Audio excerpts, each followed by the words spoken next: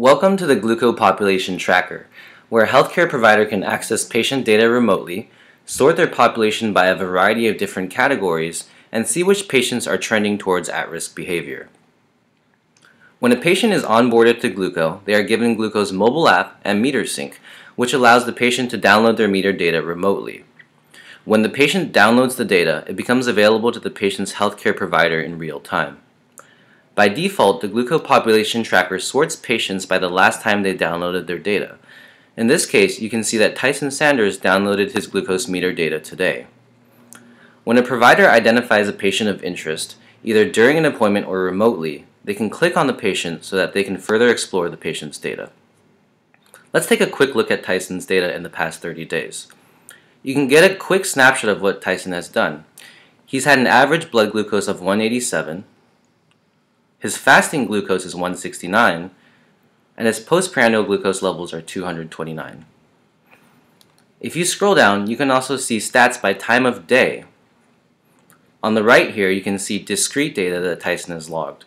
For example, you can see that Tyson has ran for 42 minutes on March 18th, followed by a granola bar.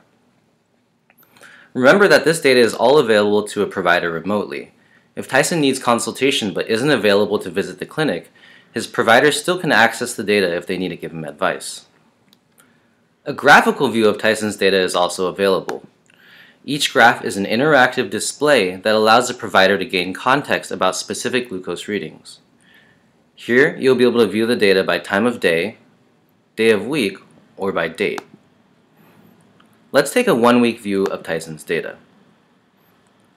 For instance, I can see that Tyson's blood glucose was 204 on March 17th.